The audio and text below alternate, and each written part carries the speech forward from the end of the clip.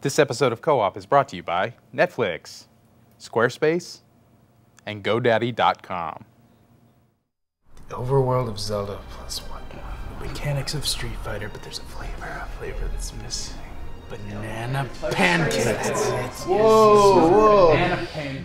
What is that smell in here, man? Oh my god, Ryan, have you showered in like the last 6 days? Why does it matter to you? What? Let me be. Dude, you stink. Yeah, look. I started playing some independent games and I got a spark, a vision, and I had to start working immediately. Well, we've been playing Plants vs. Zombies. You touched it yet on the iPhone? Yeah, it just came out. It works better than the PC. Oh, I just unlocked the cabbages and the corn. You guys don't fucking understand, do you? That is like the opposite of indie. What? What are you talking about? I realized that the only truly independent experience that I could create for myself is if I made my own independent game, and so I'm working on something here. That's You made your awesome. game? Dude, really? Yeah. You made your own game? That's cool. It's not done yet, but Sweet, can I play it? Yeah, let us see it. Yeah, let me play it. Come on, man, please. Come on, dude, please. Come on. Fine, but not a word of this to anybody, okay? Scout's honor. Done deal. Awesome. So this is it? You got it up now? Sweet. Okay, dude, cool. So... Dude, fucking insulting, man. What? Put the headphones on. Audio is half the experience. Right. Yeah, Come you're on. right. You're right. Audio is a big part of the gaming Matt. experience. I know. I'm sorry. Jeez. Is it loading or something? Do you want me to play the game for you? No. I mean, Experience it yourself. Okay, I want to experience it. I do. Is there like a brightness setting? Because it's really dark. Yeah, it looks a little dark, man. Like my soul. I'm not really hearing anything. And how does that make you feel? Kind of like it's broken.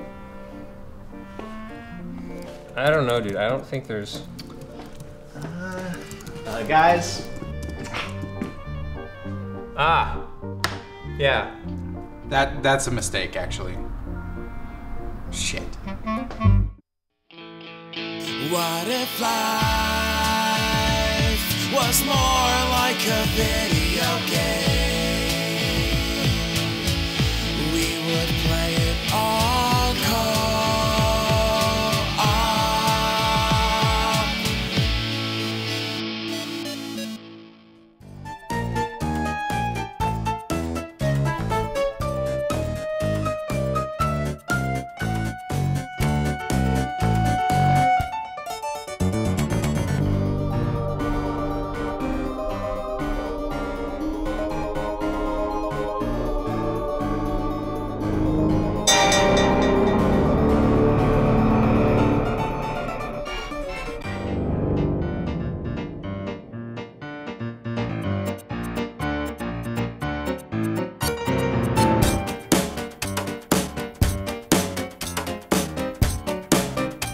So as we're going on we're going along with the Misadventures of P.B. Winterbottom here. We're gonna do our own little misadventure here. We're gonna try playing games live in front of the audience. This is being played right now. This is being played right now. I have a controller.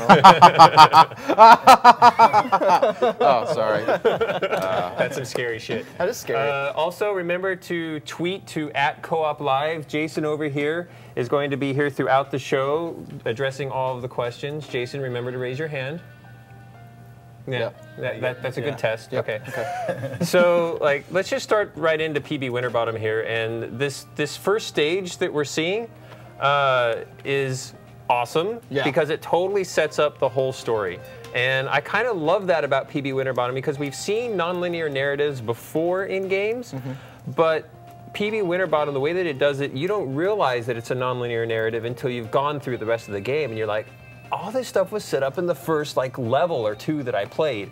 And when it finally struck me, I felt like I was like, why wasn't I paying closer attention to this? It was awesome, and it's totally the kind of flavor that you get out of indie games. Yeah, absolutely. And you know, it fits in that the sort of puzzler platformer genre that we saw, you know, kind of with Braid.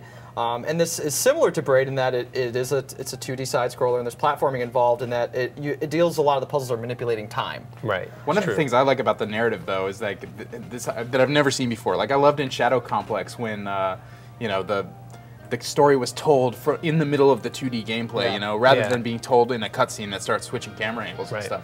And this game actually does it really well. If we cut to the footage right here, you'll see that PB, I'm platforming along here, and to show like time passage and to show like to make like it's a montage almost. The world flips around. Whoops, I fucking died. The world flips around as I jump through this stage right here. I've just never seen any sort of the actual level change as you play like it does in this, and it never takes control away from me. I'm always controlling. Yeah, like you said, it's a montage in gameplay. Yeah, and I'm not sure. They only do it this one time in the game, so I kind of wish we'd see some more of it. But it's definitely something I'd like to see other games kind of rip off. It was really well done in this. And and it shows like an entire journey. Like he's been chasing sort of, I don't know, his ultimate dream pie, whatever this is. Obsessed. He's like the Hamburglar, but with pies. Yeah. Right. He's got to have pie. That's what PB Winterbottom stands for. Pie burglar. Pie burglar. Yes. No, it's peanut butter. Totally peanut butter Winterbottom. I'm with Ryan on this one. It's got. I have no idea what it is. But that's that's just a really cool example of these guys clearly wanted to make their own thing, but they wanted to put their own twist on it, and they did it, and they did it effectively. That stage was super cool.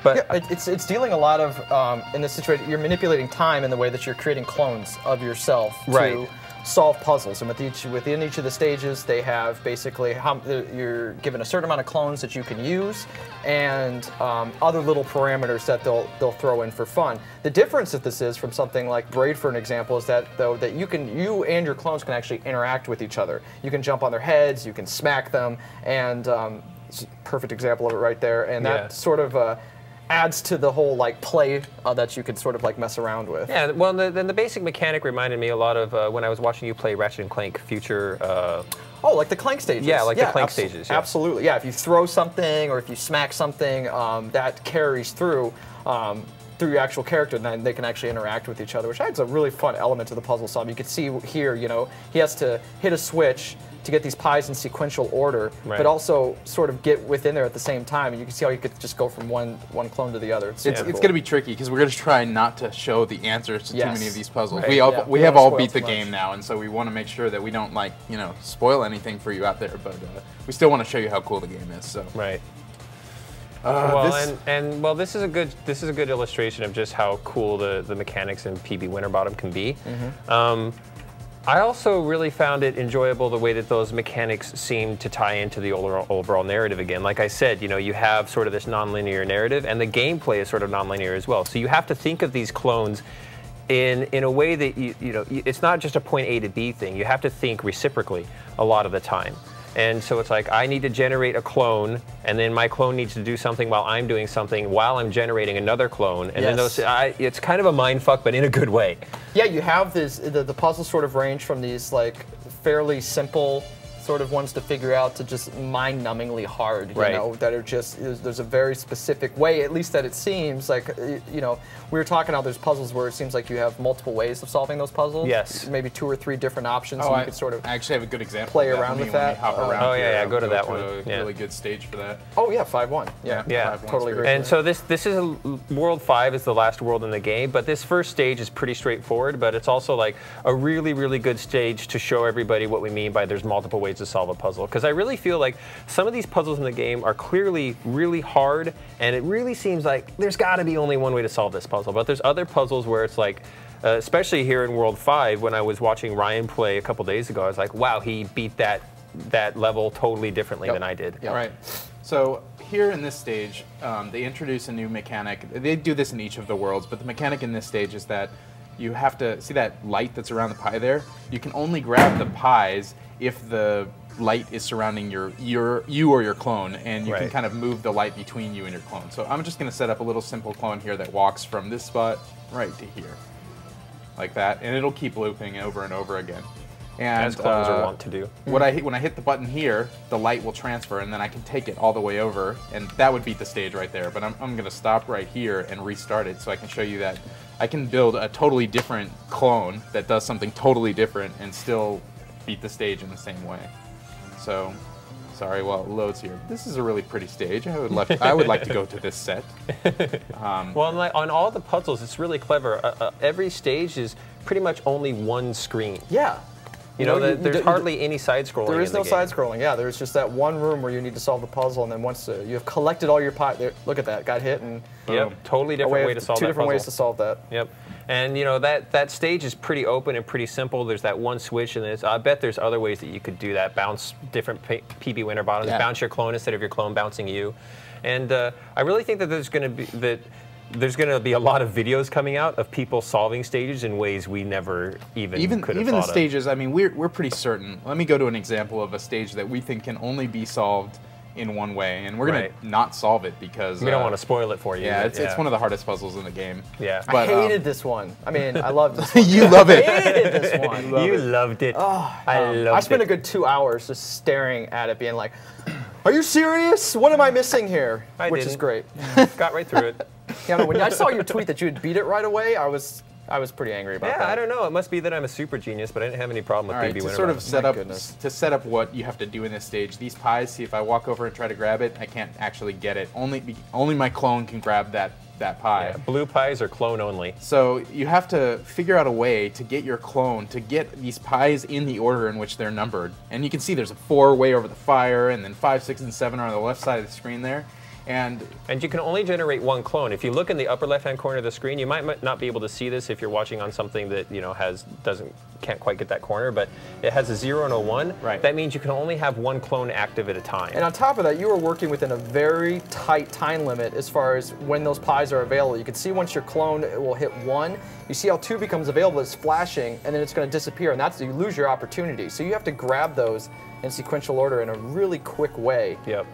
And anytime you interact with a clone in progress, it kind of takes away its memory, its animation. See how he's a dummy now? He won't do the animation that I had him they say at the before. beginning of the game that anytime you interrupt a clone's path, that they're just going to be, they become a dummy, like you said. Right, exactly. So it makes it really difficult because, like, here you'd think, oh, if I just hit this guy over here at the right time, that would be great. But maybe I can get him to hit me over the other direction. But it doesn't really work that way, and so it ends up being a much harder puzzle to solve than good job jumping in the fire. figure out. But I'm not going to show you how to solve it because nope. That would be cheating. Guys, what? Oh, Jason, do you have to go to the bathroom or something? What's wrong? No, I got a question here. Oh, the community has a question.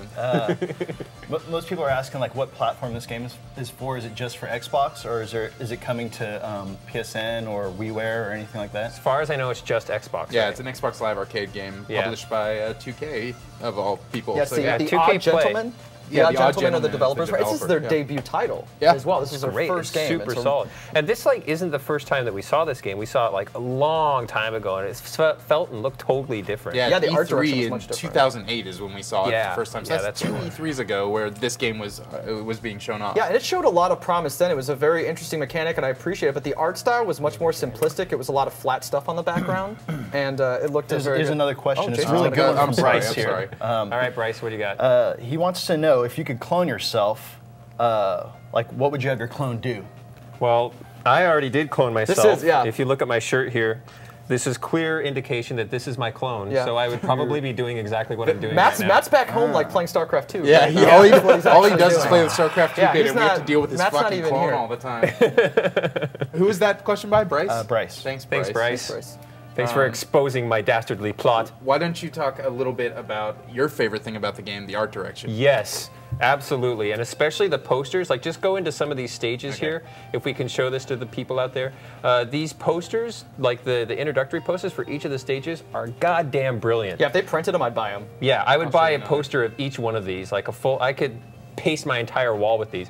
They tell a story. They're super congruent with the aesthetic of the game. Right.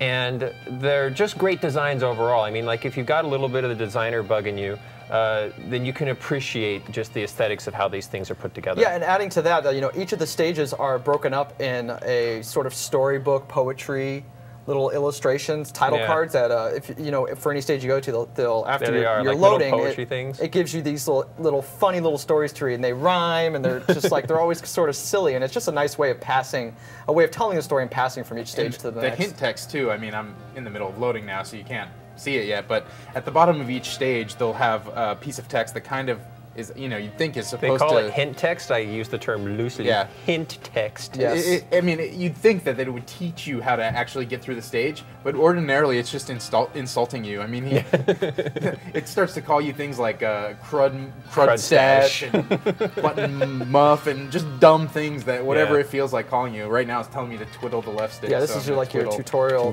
area. Yeah. But yeah, those things get really funny as you move on to the game. It kind of has that World of Goo vibe with the signs in World of Goo. They had that clever, single line, couple line humor, and that's what the hint text reminds me of. Yeah, like from the sign maker. Yeah, the sign maker. It's like an inside joke that you don't get till after you solve the puzzle. Yeah. You're like, just like the rest of the narrative of the game. Yeah.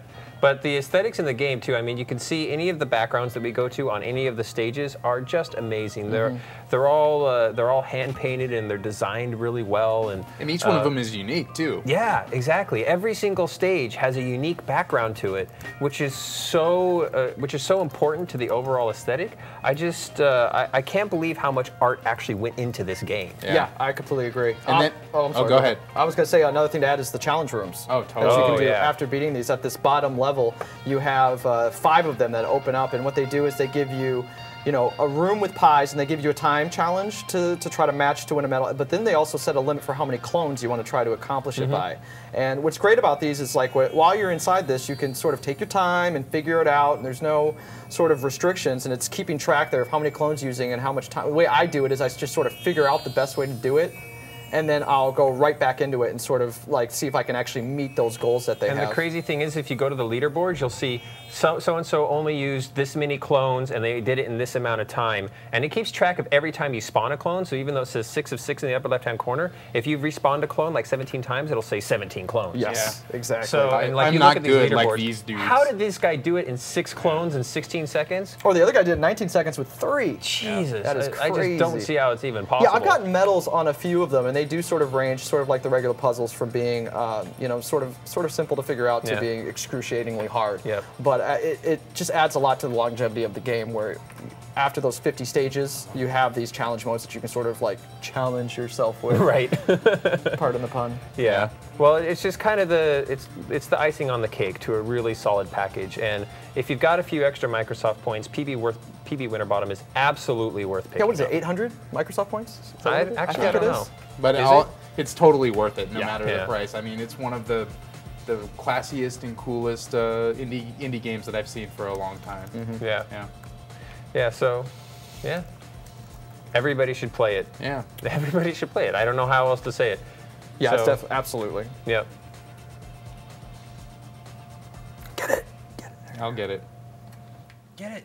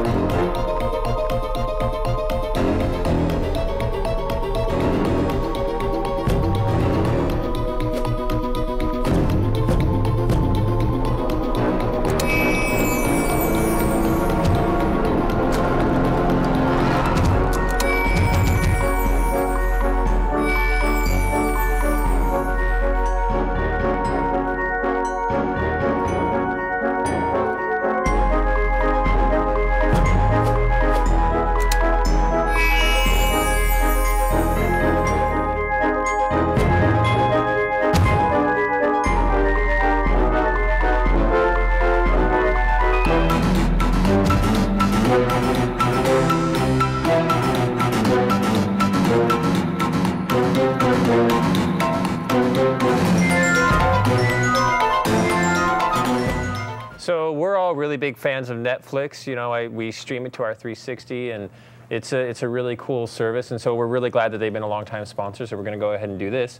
With more than 12 million members, Netflix is the world's largest subscription service, streaming movies and TV episodes over the internet and sending DVDs by mail. For $8.99 a month, Netflix members can instantly watch unlimited TV episodes and movies streamed to their TVs, computers, Microsoft's Xbox 360, and Sony's PS3 game console, and coming this spring, Nintendo's Wii console. Yay! And they can receive unlimited DVDs delivered quickly to their homes. As a Netflix member, you get DVDs by mail in about 1 business day. Watch as many movies as you want. Shipping is free, and there are no late fees or due dates. Unlimited plans start at just $8.99 a month. As a new member and a co-op viewer, you can get a 2-week free trial membership by going to this URL on your screen. That's netflix.com/co-op. Make sure you use this URL so that they know we sent you.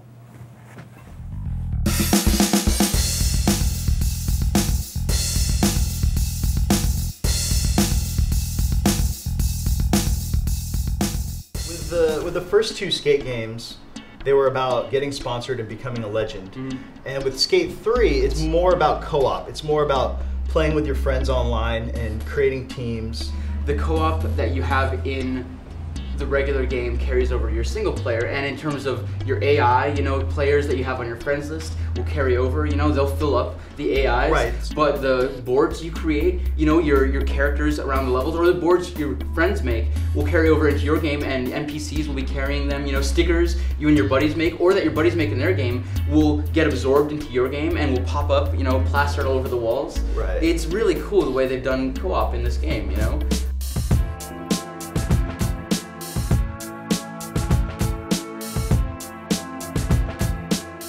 This is all part of a kind of more seamless integration that they've done, even including the tricks. My favorite new trick that they've added is the dark slide, you know, that Rodney Mullen created. Right. And kickback, right, where you like do a kickflip, kick it back as a heel flip and land back on it. Among the new things, though, is the locations. San Vandalone is gone, right? So that now we're at Port Calverton, and we have you know, a bunch of new parks inspired by real life locations, right, like Santa Rosa Skate Park. Yeah, we were talking about Santa Rosa, and cause we totally based, you know, this part off Santa Rosa, and that part's off Vancouver, and this part's, you know, they cite real world locations to create this whole new skate experience. Well, and one of the greatest things is that you're rewarded with everything that you do. Right. So even if you play challenges online, you go into contests with your teammates, you all gain XP, kind of like in Call of Duty, and you can like level up. Right, right, and I like the version of XP they use, which is boards, right? It's no longer points, you know, which is an arbitrary number. Now you're trying to build your label, It's right? all about board sales. So it's all about board sales. Even when you're offline, like say you've made, you know, we made co-op boards, as many people that keep buying those, we actually get rewarded for it without even playing, so. Yeah, it's kind of like WoW. It's great. You know, in that way. It's like marketplaces and all this stuff carries into your single player. Yo, dude, I'm back here in this office busting my butt. Make sure you get out there and get some coverage so we can sling these boards, baby. Alright? Peace. One of my favorite artists, actually, Del the Funky Homo Sapien, is scoring all the music for this game. Him and the Dust Brothers. Yeah. And that's great because Del has always been in skate culture. That's how I heard of hieroglyphics, was from skateboard videos. Right. And he seems like the perfect musician to be in this game. Right. You know, Port Calverton is cool. It's cool that they've kind of created this whole new skate zone. You know, the past 2 skates have been in the same spots. They've opened it all up. And, you know, like the old skate, you can once again grab benches and move them and create skate zones. But beyond that, you can now create whole new skate parks. You know, just like Tony Hawk 2 way back in the day. They give you a big arena. Right. And you can buy parts with board sales that you've gotten. You can buy like extra ramps or extra graphics. But you have this roster of tools, and you can make your like perfect skate park. I mean, it's really, it's a cool feature that I haven't seen, like I said, since Tony Hawk 2. Right.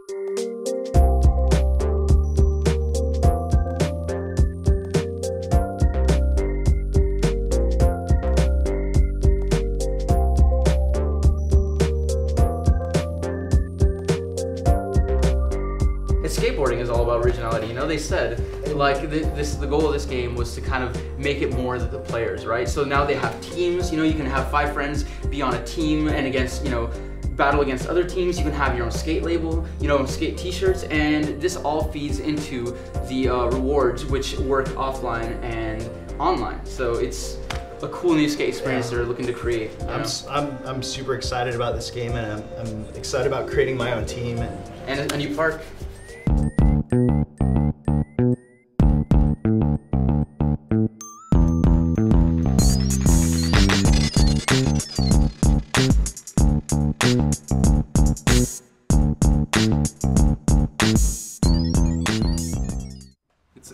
In the dark though, it's like it hurts my eyes a little bit. It's a bit too bright. It's a little straining a little. Oh, too dark, dude. Split the difference. A little bit in the middle. Halfway. Yeah. That's great. What's going on? Okay. Nice. Is changing the colors. It's Squarespace. Remember, you can change the colors in real time. Try green. I like green. Okay, we'll do Green's green. my favorite color. That's super cool. Do blue. Oh, that's all right. you guys are changing the color. That's awesome. Do you like? I think orange would be really good. Orange? Yeah. Really? Orange bar. Like how about like an olive or a mauve or something? Yeah, they move up to like a yellow. Oh, hold on. Go back. Sienna. Go back. Dude, Go back. no, Go forward. Go back. Nice. Right there. Go back we to can make it green. do this. Oh, Make it brighter. Yeah, look at the lights. Look at the color. Oh, that's great. Yeah, I can see that. Definitely. Oh, that's good. Squarespace. Squarespace to change your site in real time. Here's 5TV looks kinda shitty to me until we put it on the Squarespace. Real time changing of your website. Squarespace does it in real time. If you want the website to look like a disco, hit this shit up, baby. You will see it in real time. Squarespace. Beautiful. Oh, that's awesome. All right, that was good talk, guys. Not too bad. I kind of like that color. Oh, I'm officially ridiculous. I love that ad. I love that ad. We did that in one take, and there's no audio edits in that. Yeah. I also wanted to give props. I'm really excited about Skate 3, especially after seeing the footage you guys brought back. I wasn't lucky enough to go with Jason and Cesar to look at it, but it looks great. And if you like the look of the place they were sitting during that skate piece, that's our friend Saran Norris's gallery. He's a local artist here. Paints stuff on lots of murals. He makes and stuff, t-shirts and like this awesome one. T-shirts. This is a Saran t-shirt. It's awesome. Jason's gonna throw his URL in the Co-op Already Live done. Twitter feed. Oh, it's done. So yeah, if you want to go check out Saran's stuff. Or check Great out guy to boot. His gallery is on 24th and Valencia. Yeah, that's where we were at. Yeah. So yeah, if you're in San Francisco, go check it Super out. cool space. He's even got like a little 3D interactive thing with right there with your PlayStation controllers, like kind of walk around in his art in the gallery. Really it's cool. Yeah, I'm sure we'll get back there again and show more people like what he's been working on because he's a really interesting guy. Absolutely. But speaking of cool shit. Yes, I was lucky enough to be asked to be an Independent Games Festival, an IGF judge for this year's festival. Ryan's kind of a big deal. I hate you guys. People know you. But no, I was really He's really huge excited. in Luxembourg. Yeah, in Europe. Yeah. No, I really enjoy the opportunity to do this because, you know, there's so many indie games out there. There's just so many. It's like hard to figure out what you should be playing. Yeah. And this, you know, gave me an opportunity to play what I knew would be some of the best and games that came out that are coming out in 2010. I'm kind of jealous, actually. Yeah, it was a really cool opportunity. So I've been doing it since the fall, and we just played the finalists in the beginning of January and December. So what really surprised me is that the main finalists in each of the main categories are really cool. But Which you expect. Yeah, you expect that. But more recently, I started playing some of the student IGF finalists. And they're fantastic. In some ways, they're actually maybe better than the non-student ones. I mean, that's a bold statement. Controversial.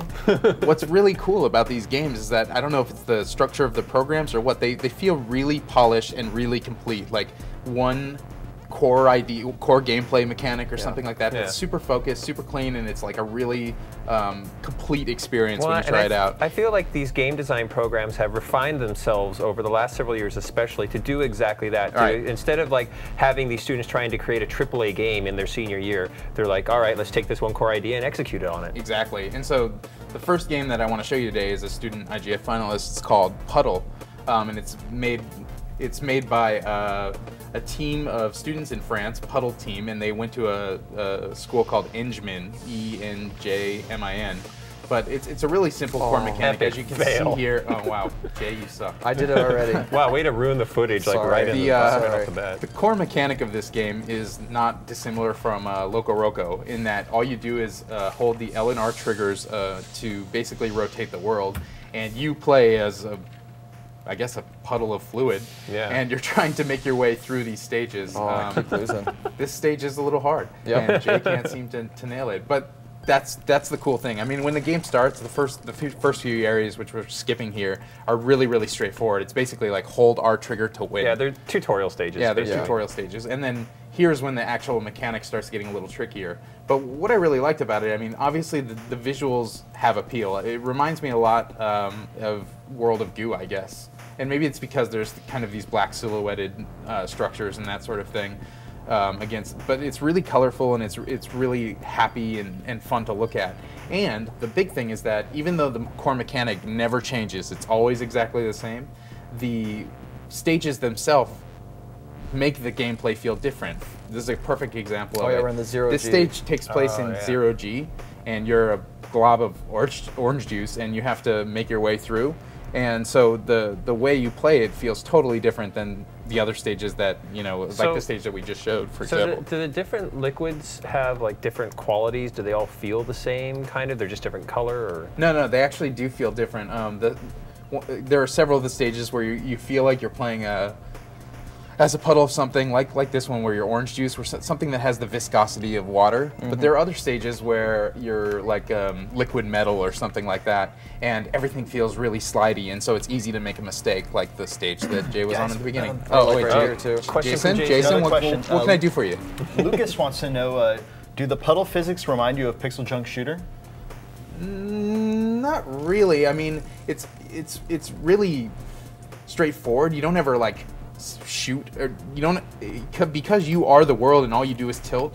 You don't really like enjoy the fluid mechanics or the fluid dynamics as much as you do in something like Pixel Junk Shooter, but it is really well done. It's just that you don't ever really have like objects to interact with them with, very much. It's just like all you do is kind of move them through the stages. So, and I feel like this game it purposefully breaks down the liquids, the puddle, whatever you want, to a minimum amount, like a little droplet, and it never gets smaller than that. Whereas Pixel Junk Shooter Pixel Junk Shooter seemed to have a much more rich fluid dynamics simulation involved.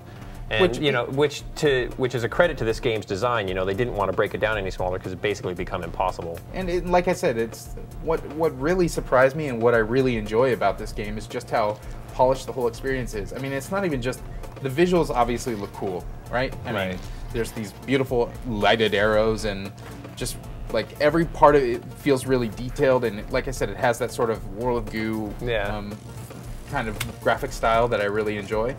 But beyond that, I mean, it's just one simple mechanic that they really did handle really well. Everything sort of works, and each new stage feels a little bit different than the one that came before it. And it's over, relatively quickly. Like, we could probably beat the whole thing here in this one sitting if we sat down and put our mind to it. And if Jay didn't if I wasn't like dying terrible all the time. I like the 0G is really cool because it. You're rotating the world, but you have a limited amount, and it's not like the other ones where it's just gravity playing into effect. It's the way it's floating around. You have to sort of like have some finesse on a stage like this. I feel like on this stage, like you actually have to do the opposite of what you think you should have to do. Yes, exactly. And that's what threw me off the first time I was playing it, but it made it more fun once I sort of figured it out. Yeah. Is it a question, Jason? We were kind of giggling. Alexander. Okay, never mind. Alexander wants to know, is urine a playable liquid? Is urine a playable liquid? That's not yet, but you never know. Maybe this version will get picked up by a larger publisher, and then they can expand it. There is one cool stage that Jay probably won't make it to. How did I lose my puddle? Because he can't play it here. To give Jay a break here, like the system that we're operating on, we actually have a delay in the monitor that we're seeing. So we're operating on a little bit of a delay. So that's got to be it. It's not that Jay totally sucks. I don't totally suck at He video doesn't games. totally suck. A few people are wondering. I'm just giving him a hard time. A few people are wondering. Like what other platforms this is going to be available for. Like, we're playing it on PC right now. Yep. Yeah, that's just it.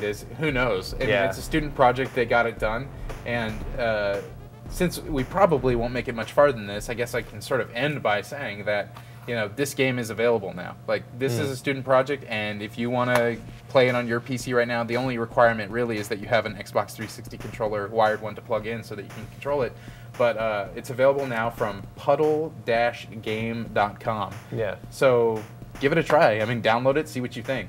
And it's great because this is just one of the maybe 10 student IGF finalists, and they're all almost all very high quality like this, but they're totally different games. Like one of them that I played was called Barukadin Ru, which is kind of a old school graphical adventure game with 320 by 180, you know, bitmapped graphics. It looks really blocky, but it's like really Blade Runner-esque. It's like super duper fun to play. Yeah. And then there's you know, other games like the new game by Digipen, you know, who won the Student IGF last year with Tag, and what did they? Oh, they did a Oracular Drop, which became Portal. Got them hired in Valve so they could do Portal. So it's clear that you know that Digipen has like a legacy to live up to these days. And their new game is called Dreamside Maroon, I believe, and it's basically like a vine growing game.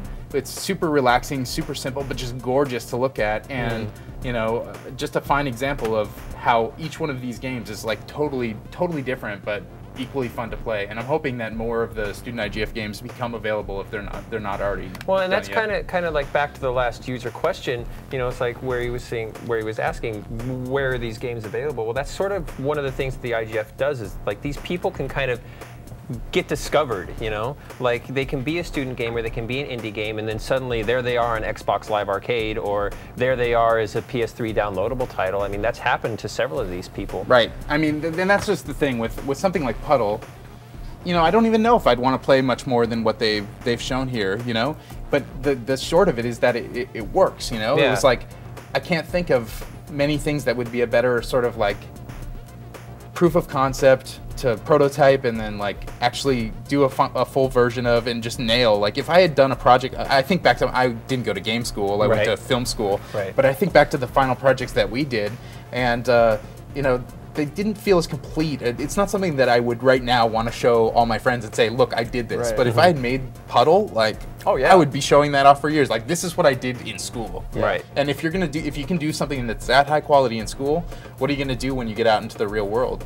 Yep, and, it's the best resume you can ask for. Really, another good thing about something like that too, as someone who went to school for game design, is that it's when you're being an artist, especially, it's very insular. You're typically just dealing with other artists. So you have other people that are in the same major. And when you get further along and you are given these projects, it's your first time where you need to interact with engineers and programmers and people from different disciplines. And it's and that's part of game development, is that. So I think it's really helpful for students to have to learn at that point, you know, how to work with people at different disciplines. Definitely. Which is great. So, okay, so the Student IGF was rad. Yep. Totally rad. But that's not to say that the regular IGF competitors didn't do a great job. Would you say that the IGF will be a totally rad show? It will be a totally rad show. I would go check that out, maybe. So all the Seamus McNally finalists are really, you know, polished and cool games, but the one that jumps out at me is a game that's made by Pocket Watch Games, and the lead developer on this is Andy Schatz, and it's called Monaco. And I love their menu that they have here. Yeah, it's a great menu. Let's show people what we're looking at here. It's a great like starter menu there. It just has a really like great art direction. It's very low not low resolution, but it's very bitty. It has this sort of great retro feel, but the mechanics aren't retro at all. Right. It's basically a co-op heist game. Yeah, it reminds me of a heist movie or a prison break movie. Or they have like different like classes here you can pick. It's meant to be played with up to 4 people, and as you can see, he's moving between each of the classes. And the way that it works is that, why don't you choose whichever class you'd like to? I'm going to be the locksmith. That sounds good. It's a safe bet.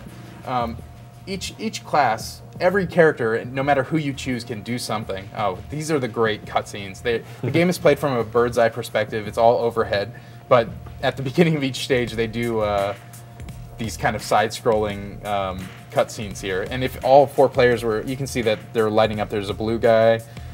This is the actual stage. This is how it starts. Each character class can do everything in the game. You'll see these icons like that. See the locks? Those are locked doors that you can go through. That arrow there is a window that you can climb through. And because Jay's specialty is lockpicking, he can't quite make it through that window as fast as he can the locked door. Gonna chase now. But if he was playing as the Prowler, he would be able to make his way through the windows as fast as he can go through. But you can see, like, whenever he runs into a locked door, he goes through it like almost instantly. Right. Yeah, like this guy right here. It's a piece of. Oh, where did I go? There I am. There's a lot of darkness. I don't know why. Can we bring up the black levels a little bit, guys? But I mean, it's not that. Oh well. We're shooting off a screen here, so this isn't really the most optimal condition to show this game in. But you can get the core idea, which is that there's this kind of cones of vision, right? That each of the characters have. Actually, I think it's bugging out. Yeah. I think it's bugging out. Can you quit this stage and let's try it again? Yeah, let's try loading another stage. We're gonna try to load a stage here. I want to show you this game the way it's actually. It's live. Do you have Eric's got a question. All right, let's take a question. Are the majority of the games you saw from X&A Tools? Not all of them. There are definitely some like completed Flash games. Flash was a big source of a lot of the games that made it into the IGF this year. And it's weird because I don't think of Flash games as games that I really like fully enjoy, but I played a lot of really, really good ones this year, like Rocket Bird's Revolution was one of them, and I'm trying to think, one of my favorite games that's a Seamus McNally finalist is called Trauma. I think I've talked about it on Rebel FM before. It's like it actually kind of looks like I don't know, like you're navigating the world through Google Street View, but it's like an adventure puzzle game. I think it is. I think the game is still a little buggy. I'm gonna go ahead right now and restart it. Why don't you guys take another community question? Yeah. So talk to us, guys. Handling the PC games, unfortunately, you can get well, that. and that's another thing is that when we're seeing, Ryan was seeing a lot of these games in really early development, and so a lot of them were really buggy. And while he was checking them out, new versions would become available from the developers right away. So we were actually a little bit worried that Monaco might just decide to suddenly become buggy. I mean, it's actually not Monaco. It's the camera, guys. It looks really good on the screen there. So it's your exposure or black levels. Something's wrong, but it looks great on the screen. So let's hear a question. There's a lot of questions, just people asking where could they play some of these games. Well, if you make it to the IGF at GDC 2010, starting in a couple weeks from now, you'll definitely be able to play them. But some of them are already released. Rocket Bird's Revolution is online. If you search for that on Google right now, you'll find it. Nice. Monaco, I'm hoping is going to be released for definitely PC, and it would be great to see it on either of the two HD consoles that are out. Right. It even, the core mechanics are fun. I mean, we're having trouble seeing them right here, which is, it's kind of a bummer. But it would be a great game to play with a bunch of people, and it has a level editor as well. So if you got to the point where you were tired of the stages that are already in the game, or if you play them so many times that you because they're not randomly generated, they are very distinct, each one. There's plenty of them, and there's so many different characters to play as that, I feel like there's a lot of replay value in this game. The same way that Left 4 Dead doesn't have the most stages ever, but you can play through them different ways and have a good time trying with and I can totally see Monaco sort of stuff being super valuable as the 4-player thing, because if you've got the medic guy with you, and you've got the guy that can knock out guards, and you got the locksmith with you, and the security guy, you mix and match these different abilities, and there's some that we haven't even unlocked, so we don't know what is planned for this game. But imagine moving all those together, and the map looks kind of like a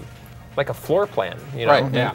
And so there you are, going through windows. I think that you could, going through windows, hacking security locks, attacking guards. You could really come together with a plan and make it happen. Go back to that first. So see right here, he's I hacked security. He's hacked the security system, so he's got a security camera view of the world, and he can see right now that there's a security guard coming to grab him. That's cool how the light is his field of view there. Yeah. Yeah. And basically, let me see if I can. I'm gonna hop in the game here and see if I can help me out. Help you out and brighten it up a little bit. So for Puddle and Monaco, how big were those how big were the dev teams? Is one of the questions. That's a good question. The team for Monaco is really small. I mean, I think most of the core design was done by the one guy, Andy Schatz. I mean, he had some help with the music and some, maybe a few others, but when I was looking at the credits, I was like, that pretty much seems like mostly a one-man job. Right. And Puddle was a few more than that. It looked like a kind of small classroom's worth of people, 10, 15 people at most. So yeah. What about PB Winterbottom, the Odd Gentleman? How many of those are there? What is it, like 6 guys? Yeah, that's I think of the credits, it looked like 6. Yeah, it's another really small team. I mean, and that's just it. Is you really can make some great gameplay experiences just as one person, you know. Right. But a small team can really nail it if they try and focus. I think PB Winterbottom shows that if you have great aesthetic and great art along with great gameplay design, you can still execute on these really fantastic ideas without it being a AAA title. Right. Well, I mean a AAA budget title. Right. Yeah. And then, but a game like Monaco has really like you said, biddies, simpler graphics, but like it's a concept that's executed really well, and the aesthetic is carried throughout the entire game. So it still comes across as really high quality, and it's a lot of fun to play. I apologize that we can't show you a better looking version of it. We had technical problems all the way leading up into this live show, and our like direct feed wouldn't come out of our computer properly. It's just like, it just looks like you got to deal with, but it's not that big a deal. It just looks like the exposure level's not up high enough. Phil Fish is saying Monaco is an XNA game.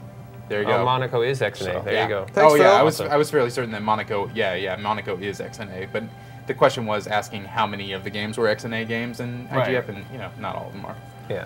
But this is an XNA game, definitely. One thing I liked that when we were playing this is that, in this prison, your only two objectives are to get the little trophy icon, find that in the stage, and then get to your getaway truck. So you're just basically looking on the map for those two icons for you to move on to the next area. And what's cool is that first time I beat it, it's in I did like 17% completion. Right. Because there's all these other rooms and everything that you can sort of dig around and get gold coins. You're grabbing these little like coins. I mean, it's very old school Mario. Yeah. There's coins scattered around the stage. There's a bunch of them popping up right there. And that's your main goal, is to try to get those. And each of the different classes has like specialized items. Like if you're playing as the hacker, you can drop a security camera that shows just a little bit of the world around you. If you're playing as a prowler, you can, or a brawler maybe, you can like walk up and actually take down a single security guard. I love that guy. It's like my favorite one. Or as a locksmith, you can. I think it's the medic can chloroform guards. Right, that's right. Yeah. And you can like another class can drop a smoke bomb and get away easily if guards find you. So there's just so many different options in the gameplay that you can like find if you spend a lot of time with this game. Right. And it's really the type of thing that I think is gonna demand replays. Yeah, definitely. But, especially if you're going for 100% on the stages. Yeah, definitely. And there's so many classes to unlock as well. Yeah. But, basically, it's not like we had a ton of time today to talk about games, and we just showed you 3 different indie games that we've been playing recently. But there's so many good ones out there, and, I wish, I guess I wish that the gaming press focused a little bit more on some of these games, because it just... It makes people like us who do play them feel like we're inundated and we don't even know what to cover because there's just too many. And I hope that you get a chance to look at some coverage of the IGF once the GDC rolls around this year in a couple of weeks, and really seek out these games if you have a chance to play them yourself. How many really did you good play stuff. to judge total? Over 30, Wow. 40. Wow. Yeah. Wow. So it's. And there's a lot of just games. keep narrowing them down, basically, Yeah, and assigning them. there's also the IGF Mobile, tons of good mobile games as well. So there's really a lot of good games to play if you seek them out. It just seems to be getting better and better with each year at the IGF for GDC. It's just the quality just keeps getting better. Right. So we also want to thank GoDaddy for sponsoring our show. They've been a long-time sponsor as well. Yep. Get reliable, secure web hosting without the long-term contract. GoDaddy's hosting plans are bigger and better than ever with 99% uptime, free 24/7 support, and no annual commitment. When you sign up, use the promo code CO13 and get 20% off a 1, 2, or 3-year hosting plan. All right. And so now what we're going to do is go into just general community stuff. So everybody out there, ask us your questions. Yeah, so Bring make sure you tweet to @CoopLive, and Jason here, who's going to be our moderator still. Well, this goes back to Monaco, but does it have a co-op or online co-op or anything like that? It looks like the version that I've been playing just has local co-op, and to me it seems like that's the way you'd want to play it. But I mean, I can see it working as an online game as well, and I wouldn't put it by him. If the game eventually comes out for other platforms, who knows? Maybe it'll come with online co-op. And it's up to 4 players. Up to 4 players. Cool. But the version that I played was local co-op. this question that just popped up. Kyle wants to know if Heavy Rain will be on next week. Yeah, I don't know. I'm going to endure the heavy rain tonight in San Francisco and run out and get my copy of Heavy Rain. You're so punny. I guess. Yeah, I've been really looking forward to playing it. I think we all have. We didn't get early copies of it, and so we're running out and buying it at GameStop tonight. Like maybe many of the rest of you guys. We'll play that until Lost comes on, and then maybe go play. And then play and watch Lost, later. And then play Heavy Rain after. That's way up there on our list. We're really excited. We're really to check looking forward to it. Yeah, that's a game I've been looking forward to for a very long time. And you guys were big fans of Indigo Prophecy, the they did before this. Yeah, the first 2/3.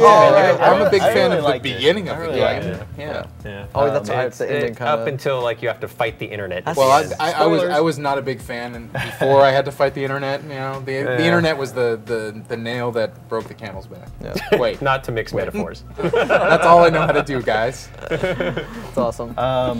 Carl wants to know what new iPhone indie games that we've been playing. Oh, good God. Oh, you got an answer to that? The one I was playing yesterday was Colorblind, which he actually, that's what he's playing also. I started playing that as well. It's a great game. And the other iPhone game I've been playing, which isn't an indie game, but Plants vs. Zombies, I can't stop playing. I've beaten it twice already. Yep. Yeah.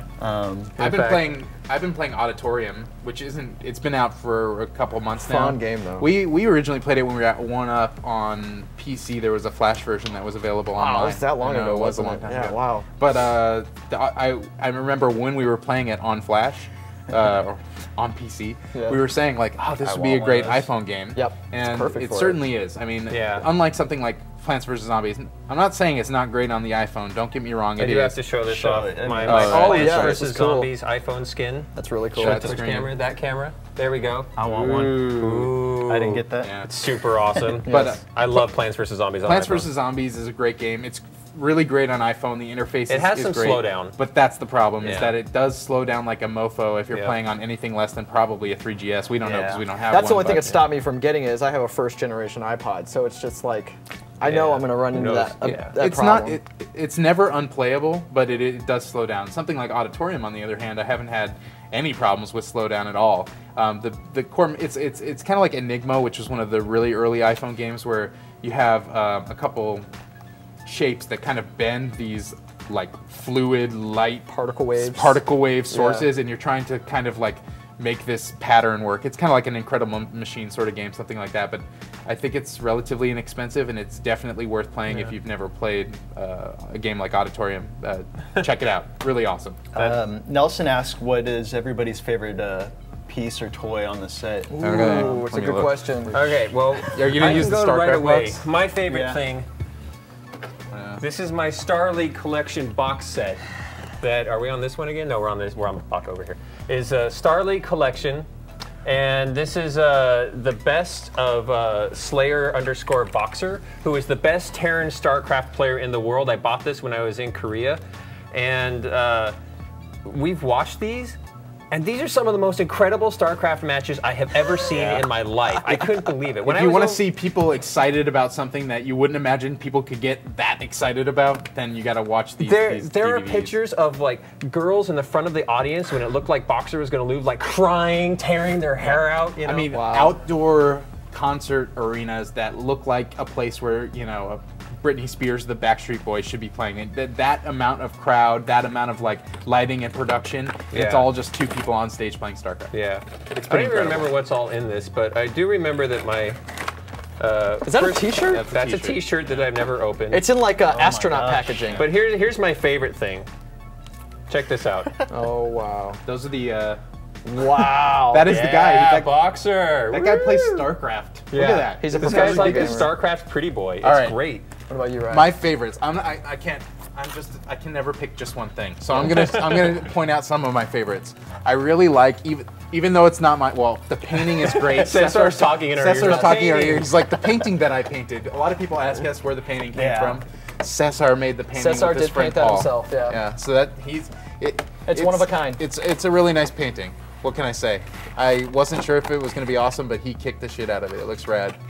My favorite thing's up here, even though it's not mine, I love the Quake 3 Arena tin. I had one of those when the game first came out, but I lost it, and so Fresh has one. Space Channel 5 one next to it is pretty awesome too. That is cool. I really like this Lego Goomba right here. That was made by a friend of ours, Amber Cox.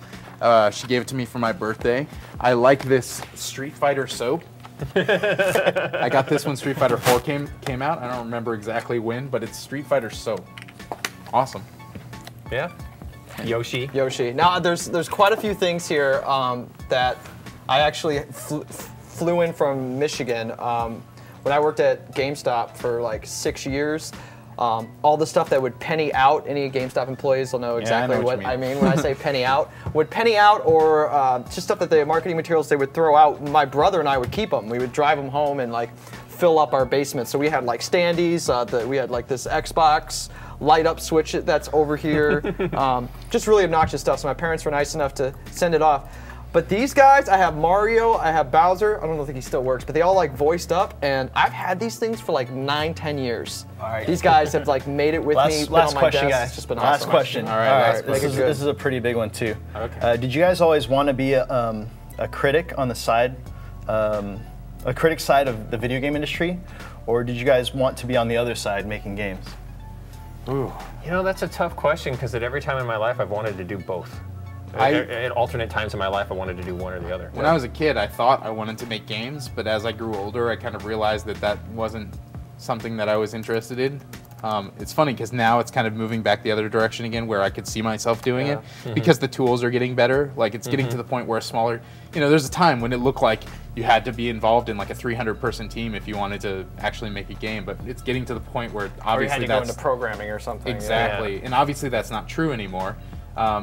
So I could see it again, but no, I love a lot of games, and I don't think that I think if you work on a team making a game, you gotta to some extent limit your exposure to everything that's coming out. It's true, and you don't get to play as many games. Exactly, either. And that just doesn't sound as appealing to me. And whatever, I like talking about games. I like comparing them to other games, and I just don't see myself stopping anytime soon. Yeah. Well. So I think we're wrapping it up. The last thing that me and Yoshi are gonna pimp is that we've got T-shirts for sale. Yep. So if you there's at the that URL. website, go Our there. friends at Attract Mode set up a storefront for us so that we can start selling T-shirts. These are pre-orders right now. So Yoshi really, really wants you to go to our store and order a shirt. Do it. Sorry, now. Nintendo. Say no to Yoshi? No, you don't. All right. You know what? I need a drink. I need 2 drinks. I need to go buy Heavy Rain and a drink. We do need to go do that. Yeah, we got the that's pre-order to go Thanks pick for up. watching. Thanks. Thank you. Thank you.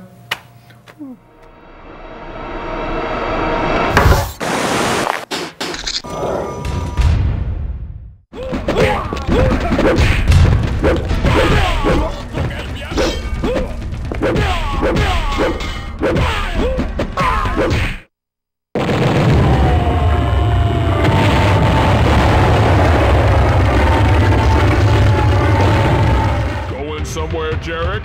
Jax! I thought you were going to. Thought I was what? Dead? Like my partner you just tossed off the cliff? I'm sorry, Jax. Please, don't drop me. Wait, I promise. Too late, Jarek. You can't drop me. You have to uphold the law. You have to arrest me. Wait, this is brutality. You can't do it. Wrong, Jarek. This is not a brutality. This is a fatality.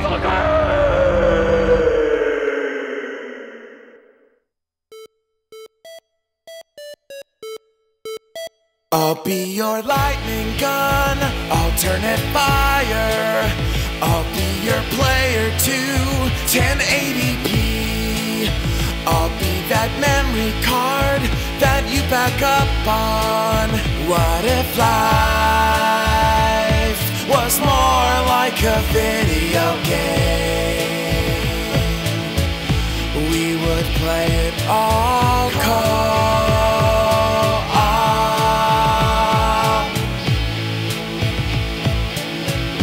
We would play it all